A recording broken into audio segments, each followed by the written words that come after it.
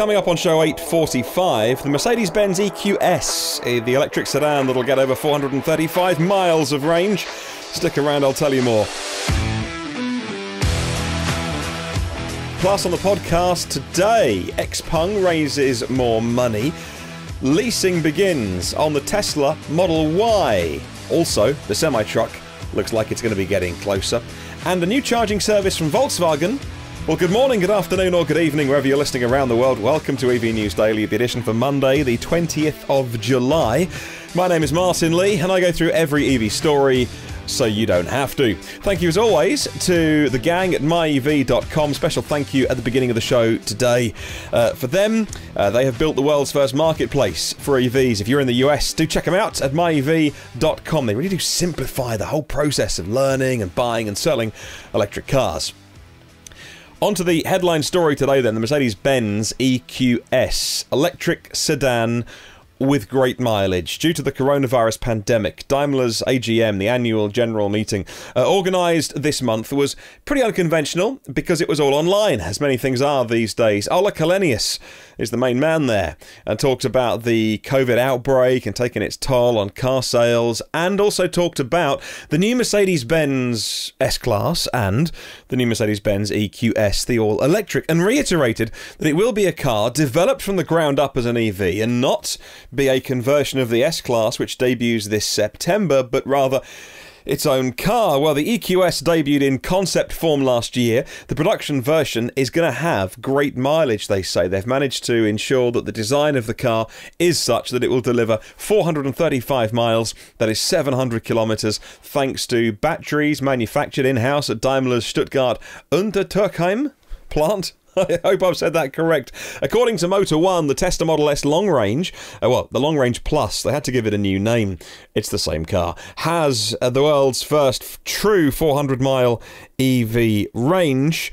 Will the Mercedes-Benz EQS equal it or even beat it? Well, they've got a couple of years to do it. It's technically the 2022 model year now. It was going to be the 2021, but now it's the 22 Mercedes-Benz EQS. So look, it's going to be at least 18 months away, do you reckon? That should be plenty of time for the Mercedes-Benz engineers to make sure that they can squeeze all the technology into the car that they need to. With a car that is big enough, with enough batteries, with good enough efficiency, it is no longer eye-wateringly hard to get 400 miles out of an EV. Like I said, this is a big platform, big luxurious car as the Mercedes-Benz EQS, think S-Class, and so, yep, it can be done. It's going to be tough, obviously. This isn't a walk in the park for Mercedes. It'll be, if they do 435 miles, that's 700 kilometres, that is going to be a great range to go out there with.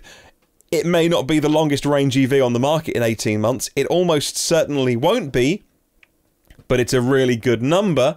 Let's move on. Chinese EV maker Xpeng Motors, backed by the Alibaba Group, said today they'd raised $500 million in their latest fundraising round as enthusiasm builds for EVs from the likes of Tesla and NIO, surging in recent months. Says Reuters today, Xpeng, led by the chief exec, He Xiaopeng, is making two models actually. First of all electric, the G3. The G3 is an SUV, and then there's the P7, and that's a sedan, which is very much in the Model S, Audi A4, A6 kind of market, but both of them with autonomous driving capabilities, and they're both coming out of the Chinese plants they have there. This extra funding enables Xpeng to develop further vehicle technologies, they say, particularly intelligent technologies. The company plans to have 200 showrooms in China by the end of the year. Well, the Tesla long-range Model Y and the performance Model Y, if you wanted one of those in your driveway but were struggling with making the numbers work, maybe Tesla have answered your problems here. The long range, which starts at about 50 grand, we're not going to argue over $10, are we? Long range is 50k, performance is 60k. If you finance them through Tesla and use Tesla Finance, it'll be about $700 a month over 72 months with $4,500 down. It sits about 2.5% APR on their finance. However, you can now choose, if you want to lease the Model Y. Leasing is definitely a very, very popular option in the US. The deal works out at $500 a month. That's over 3 years. You put 4.5 grand down, 10,000 miles a year lease, over 3 years, $500 a month. Very, very common in the luxury vehicle segment. According to Inside EVs, leasing is popular. Businesses lease all the time because I don't know what your tax situation is like, but certainly here, for businesses, leasing has some tax advantages in terms of it's not equipment that you own. It's treated more like a rental. So Tesla is taking advantage of this and adding another tool, really, to increase the demand of the Model Y.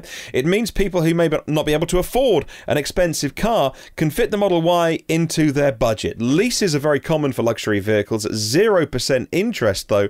Even financing a 50k car can have significant monthly payments, and that's why maybe a lease will bring those monthly payments down just a little bit. Let's talk batteries. CATL, Contemporary Amperex Technology Limited. They are currently China's largest battery manufacturer. They got 28% of the global battery market, and they confirmed today they will start shipping their new batteries for Tesla's Shanghai Gigafactory. They're called LFP batteries, and they are lithium iron phosphate batteries, LFP. And they're going to be used in the Chinese-made Model 3, the entry-level Model 3 Standard Range Plus, says the website Talk News. Now, currently, the Chinese Model 3 gets the batteries from Panasonic. They've been the sole battery supplier, says Talk News. And I must admit, I didn't consider where the batteries came from for this early run of Model 3s out of China. I knew there was a deal with LG Chem and CATL. Hadn't put the two and two together and realised actually it was Panasonic, long-time partner of Tesla. I'd never actually... Oh, maybe I had. Maybe the brain fade had kicked in. But it looks like these new cells from CATL, the LFP battery cells, shipping to Gigafactory Shanghai this month in July. And even though LFP technology, they are prismatic battery packs. So... trying to describe these. Not a million miles away from a 12-volt battery that you would traditionally see in a car. That kind of size and shape. They're square, hard on the outside. They're not like the pouch cells you may have seen. Not like the small cylindrical cells that Tesla normally use. These cells can be a little bit harder to cool. They can have lower energy density than the Panasonic nickel, cobalt, aluminium, the NCA cells, or LG Chem's NMC cells, nickel, manganese, cobalt, which Tesla uses, but you get comparable range with the new LFP cells. And also, if you have a larger battery pack, because the way that the Standard Range Plus battery pack works with Tesla is there was a little bit of spare space in there, so maybe they're using the extra space, maybe they're using CATL's cell-to-pack technology, so rather than making cells into modules and modules into batteries, they're skipping the middle bit. Either way, that is now underway. Staying with Tesla, an employee of the company based at the Nevada Gigafactory has indicated that a pilot program for the Tesla Semi is now under development at Gigafactory 1, Giga Nevada, implying that things are going well. This person tweeted, a new nugget, they say, pilot line for Semi coming together. All right, not the longest of tweets, but it's a good bit of info. Says Clean Technica. This person also provided insight on other factors in the past year, so they're a reasonably reliable source. Vehicle production line development in Fremont, and the Model Y was rolling out, and also the use of Tesla's Lathrop facility northeast of Fremont as a parts supply facility for vehicle casting. This person's talked about. He's also primarily provided insight on battery production. This person on Twitter first responded to a discussion about battery production at Gigafactory back in September 2019, and you can absolutely guarantee that if Tesla could track down who this person was, they will have worked their last day at Tesla. I think you'll find, my friend, the only person on the team that is allowed to tweet on behalf of Tesla, well, that would be the person who flies in the private jets, not somebody who makes the batteries. I'm sure it's a pseudonym, or I'm sure it's a fake name, or it might not even be a real account. I don't know. It might just be somebody who's good at guessing. But this person has got form. Semi-truck pilot line being made in Nevada for those vehicles. Look, they got the room, so why not? Talking of gigafactories, British Volt is a company that's pleased to announce they say they've signed an agreement with the Welsh Government as they work together on a commercially viable gigafactory in Great Britain. 30 gigawatt hours of production every year, a solar plant going in as well at an old RAF base in the Vale of Glamorgan in South Wales. After 6 months of planning, they narrowed down South Wales from over 40 locations because of things like import-export accessibility, the labour market, skilled staff that's available in South Wales, and geographical proximity to the kind of customers and industrial companies who would want access to what's coming out of a gigafactory. Well, both parties have now signed this agreement to collaborate on building the first full-cycle battery cell gigafactory here in the UK, subject to a bit of UK government funding through a fund to produce lithium-ion cylindrical cells and pouch cells if you're interested. For the automotive market, I wonder which car maker will be buying those cells. We shall have to wait and see. Well, they say the trouble that's surrounding the Tesla Gigafactory in Germany rumbles on, and it does by the look of it. Plenty of drone videos on YouTube will show quick progress, but behind the scenes, according to local media reports, all is not as well as it may seem. The company charged with covering the water requirements for Giga Berlin has stopped the planning process at the moment, says the website Electrive. The regional broadcaster RBB was reporting on this in Germany, citing an internal letter that's gone around the Water Association. At the heart of the problem seems to be unsigned contracts from Tesla and future estimations of what will be needed. Not necessarily what will be needed by Tesla, but I guess it's kind of a backhanded compliment in that they think the Tesla facility going up in Germany is going to attract so many new people and businesses who will want to set up other more factories or facilities in that area. Maybe it could be a real hub for production or industry or any, associated industries or something. That's great for business, great for local employment, but not so great when they're trying to work out how much water the local area is going to need. And it's a strange old thing to hold up the gigafactory, but I've got to be honest, even though these permits are still pending, it's not really holding up progress. Tesla has been struggling with these permits for months now. The environmental group that objected to the plans forced Tesla to redraft their planning permission. One concern was the factory's water consumption. Tesla reduced that in application documents subsequently, but now it seems to be the concern of, well, what will we need in the long term if Tesla attract other like-minded people? You got to say, you got a fair old set of kahunas if you're Tesla for going ahead and building the factory without all the T's crossed and the I's dotted. Maybe this is how all big business works and I'm being naive, but maybe there's absolutely no suggestion that this is causing delays or that the plant is going to be off or anything like that. But just interesting that they didn't wait to get all their ducks in a row before digging that first bit of soil. They're right, okay, we'll work it out along the way. Maybe it's an interesting insight into the way they do it, the business mentality, the speed at which it's going as well. I did say when they announced Germany was going to be the home of the next gigafactory, a couple of times on this podcast, I did say, obviously delighted that they're making one in Europe.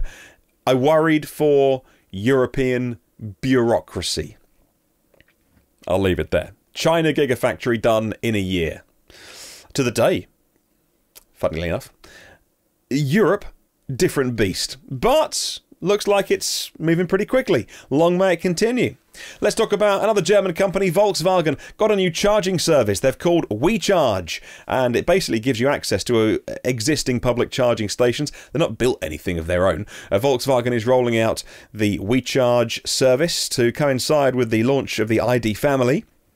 Quick side note, the ID3 on sale today.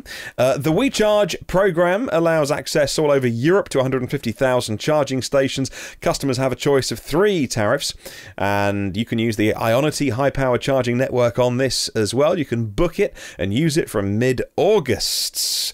There's a free basic tariff, no monthly fee. It provides access to the charging network via a single charging card. So if you rarely use these high-powered chargers, it's just good to have access to them when you need them.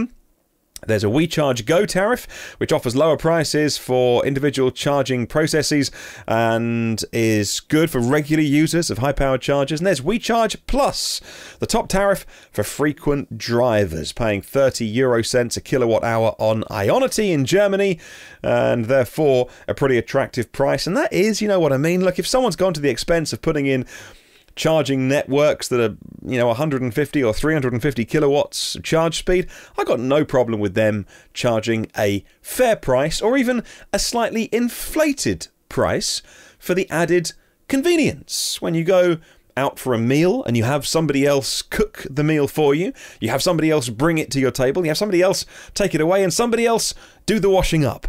You don't expect to pay the same price as you would have if you bought the ingredients and cooked it for yourself. So I don't mind motorway service stations charging a little bit more. You know what? I know some people have a real problem with the pricing of Ionity, but you get what you pay for, and it's good stuff in the right location. And it's using the Big Mac analogy. You just don't eat a Big Mac for dinner every day. You wouldn't use that kind of service to charge your EV day in, day out. But occasionally, okay, there's nothing wrong with fast charging a car on an expensive network if it gets you where you want to go many, many times cheaper than paying for petrol or diesel. Final story today, with the most recent step into electrifying their lineup, Jeep have a plug-in hybrid solution with the Jeep Renegade, which when I first talked about this months ago when they first announced it, I called it the 4xe, which I thought was a pretty cool name. That's a cool name, 4xe. And then somebody replied and was like, duh, you're an idiot. If you see 4x4 on a page, how do you say out loud? 4x4. So how do you say this out loud? 4xe. Which sounds weird coming out of your mouth. The Renegade 4xe. 4xe. Sounds like Kumbaya, doesn't it? It's weird. Okay, that's strange. Anyway, the Renegade 4xe is a 1.3 litre turbo petrol engine, electric motor on the rear axle with an 11.4 kilowatt hour battery, mid-20 mile something on all-electric range. 180 brake horsepower engine, 60 for the motor. So actually ending up a pretty pokey little beast, this thing. It'll be doing some great off-roading because of the electric power and the torque. 0 to 62 in 7.5 seconds, 81 miles an hour in electric power alone. And the Renegade 4xe arrives in showrooms in the UK in September, priced from £32,600 on the road. Whatever it's called. 4xe, 4xe, who knows? Somebody does. Someone's decided. And it looks like for somebody somewhere, that's going to be the right choice of Jeep for them to buy. Thank you for listening today. I'd love to hear your thoughts. Email is hello@evnewsdaily.com. Leave a comment on the YouTube show and I will reply, get back to you if it's a question or a comment.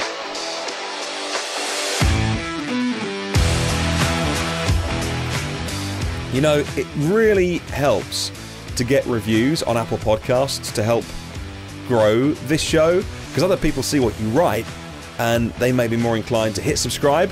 And it is, if you do hit subscribe in your podcast app, whether you use your Apple, your baked-in podcast app on Apple or Android, or you use a third-party one. Personally, I use Overcast for podcasts. How about you? Got any recommendations? I'd always like to see if there's a better app that I could be using. But if you're not already, if you're trying out the podcast, hit subscribe and get it every day, first and free and automatically. And thank you very much to my Patreon supporters, premium partners Phil Roberts, Brad Crosby, Avid Technology, Brightsmith Group, Porsche of the Village in Cincinnati, Audi of Cincinnati East, Volvo Cars of Cincinnati East, and now nationalcarcharging.com and Aloha Charge. Have a wonderful day. Catch you tomorrow. And remember, there's no such thing as a self-charging hybrid.